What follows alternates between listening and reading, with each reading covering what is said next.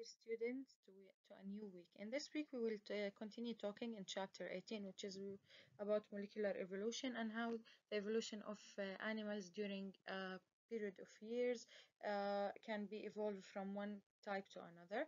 Also, with the same common ancestor, how the animals will be transferred in their genetic information, having environmental effect that can affect their phenotype or the physical external look of the animals in compared to the ancestor, which is the old version of the same animal.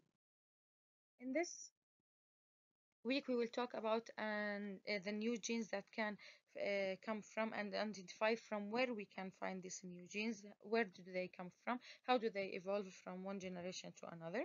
Explain how molecular clock works, which means how molecular biology, the genes from insides affecting the gene expression from one generation to another.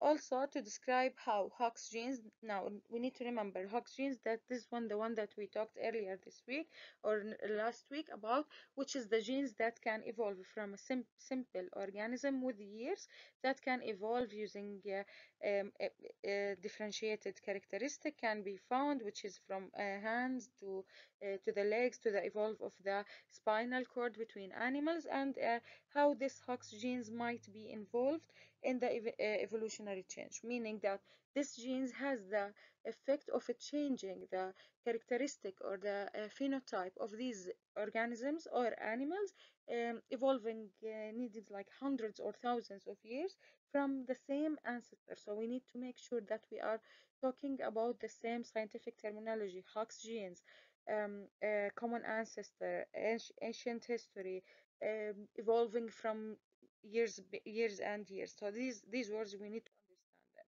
Now, when we talk about genes, we need to talk about how do they duplicate. Duplicating mean that having the same original genes from the same ancestor, then we will have one. Then they will be duplicate and having two copies. One copy will be the same exact as the original. The other one that will continue with a small mutation. This mutation caused a new generation to evolve and function differently. Now, when we talk also about this duplication, and especially in the new genes that evolve with a mutation, we need to make sure that the chromosomes are not static, mean that the break and reconnection of them, the loose bites and pieces, are acquired in a sequences of events. These events will determine the new generation, how do they look like. Usually, a cell does not usually create new proteins from scratch. Yani it has to have come from a pre-existing. Based on what we talked about in the Hox genes, and we talked about how do they evolve from one part to another. These studies like focus on the relationship between the evolutions and the development within years. Also, same genes within the years. When we talk about Hox genes and evolution, that only a slightly small change in the Hox genes actively during the embryological stages or embryological development, mean while they are in an embryonic state, and they produce a large change in the adult animal. Here we can see the mutation in one of the genes and how do they can, one single original gene can cause three different species coming from estimated of the original.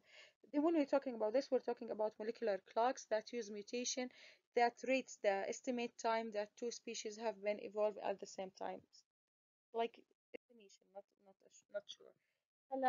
Neutral mutation or ticks are more difference between DNA sequences of two species indicates more time elapsed since they share the same common ancestor.